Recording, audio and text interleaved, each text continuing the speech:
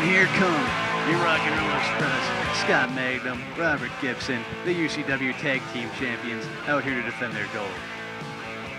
As you can see, Mayhem, their opponents, already out in the ring. Along with Rico Rodriguez, I guess he's taking over the managing duties tonight from Dave DuPont. Surprised all 4 members of the Exchange aren't out here. Well, they like to play the numbers game here, Lemmy, and tonight they do have a one-up advantage here on the Rock and Roll Express. They had a similar advantage at our last show, however, and still the Rock and Roll Express came out victorious. Rock and Roll Express fan favorites here, going outside of the ring, getting support from the fans before their match starts.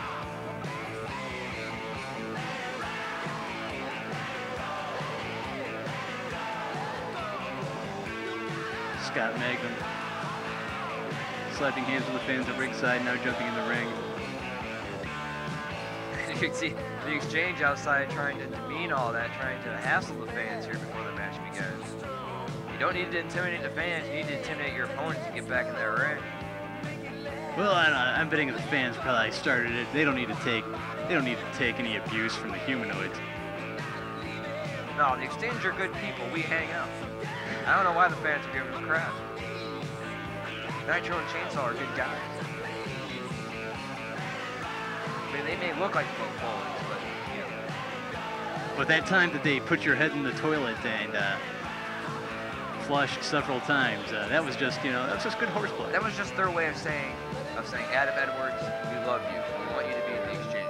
But, Of course, you couldn't accept because of your other obligations. Yeah, it would be, it would be a conflict of interest here. But Rico is doing a good job on that side. He's almost, he'll be showing them where to go here. He'll be like kind of the ringleader here. I'm sure Dave DuPont is looking on one of our monitors in the back.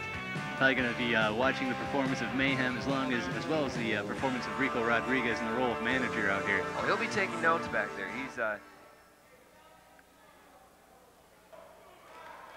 wily guy. The Exchange still on the outside, refusing to get back in the ring here. The crowd knows what's at stake here, the Tag Team Championships. Rock and roll chants from the fans. Support of the Rock and Roll Express. Mayhem doesn't want to listen to that. Looks like we're ready to get started here finally, Lemmy, and nope, Rock and Roll Express taking outside now. I don't know what's going on. Neither one of these teams wants to be in the ring while the other team is in it. And just like last month, only in reverse, the Rock and Roll Express head into the back before the match starts, just as Mayhem did last month, or last show, I should say. And what are they doing? Either the Rock and Roll Express is playing mind games or they're dirty, dirty chickens here, Lemmy. Well, we're going to find out within the next 10 seconds as the ref begins a 10 count. Now here they come. They're coming back to the ring, and who's that with them? It's Justin Rhodes. Justin Rhodes coming out to support the Rock and Roll Express and even the odds with Rico Rodriguez at ringside. Now it's 3-on-3, Lemmy.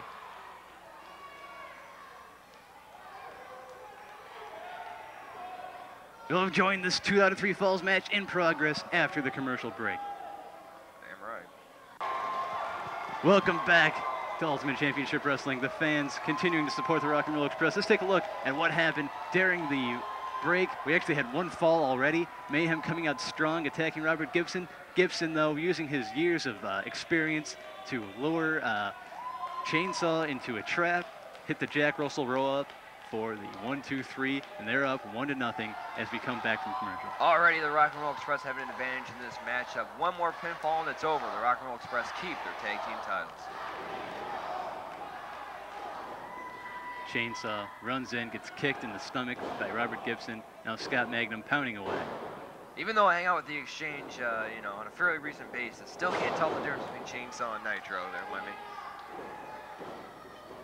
Well, yeah. Perhaps if you looked at them upside down and there was a toilet in the room. Well, yeah, no question. The circumstances I'm used to. Scott Magnum pounding away on Chainsaw. Well, Nitro coming in, almost stomping on his partner there. Probably not what he had in mind when coming into the ring illegally there. Well, at the very least, he did prevent a 3 count. Snapmare, followed by perfect neck breaker. Rock and Roll Express looking really good.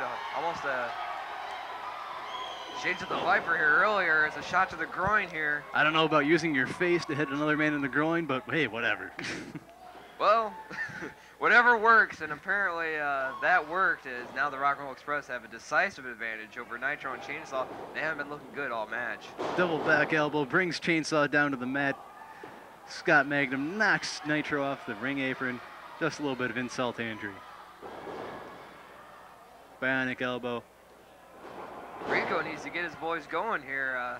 Things not going so well for the Exchange. Dave DuPont can't be happy so far with what's been going on in this matchup.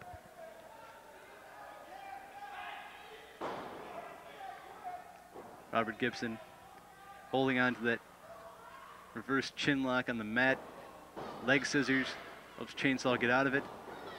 Chainsaw may have used a legal hair pull there to change that around, but whatever worked, he got out of it. Now both men back up to their feet.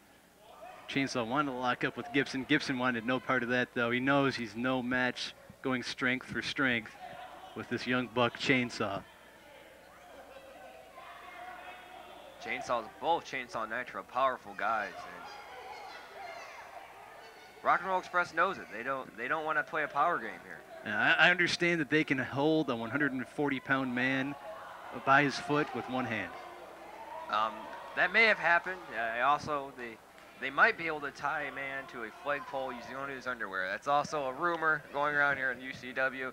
I'd like to state that that definitely did happen. I wonder who the unfortunate sap was there. Let's go back to the action, Lemmy. As you can see, the Rock and Roll Express biding their time here, trying to get the fans involved. Rock and roll chants again by this capacity crowd, getting behind the Rock and Roll Express, antagonizing Mayhem. Definitely not the fan favorites here. I don't know why they're giving Mayhem so much crap. As I said before, Robert Gibson, no match Look at for either one of these two men. powerful strength shots for to the strength. midsection. But he does have the experience advantage. He's going to use that. Whoa. Robert Gibbs not fast enough to go in for that shot to the midsection. Missing, going right into the ring post. He may have broken his shoulder.